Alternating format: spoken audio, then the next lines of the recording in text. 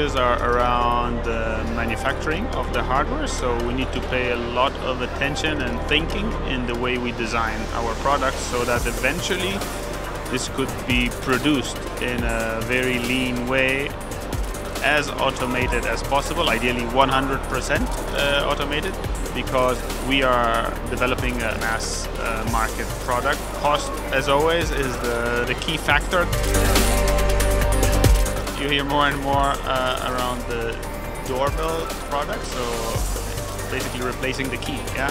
And there are many different solutions for this in the market. It's interesting because it's also connected, I would say, to one of the biggest challenges at the moment around IoT, which is security. Because the first step was for everybody to come up with a product, develop, and then connect it with the cloud, and then design it in a nice way, and basically try to market it.